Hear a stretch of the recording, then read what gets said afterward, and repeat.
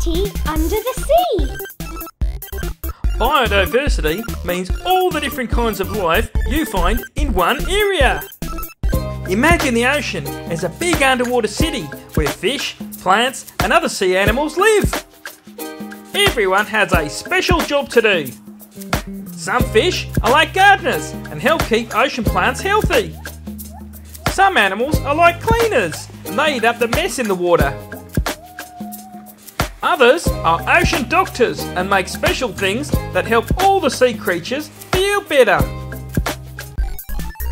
Ocean biodiversity is important because it keeps the ocean healthy and happy. When the ocean is healthy, it keeps the rest of the earth happy and healthy too.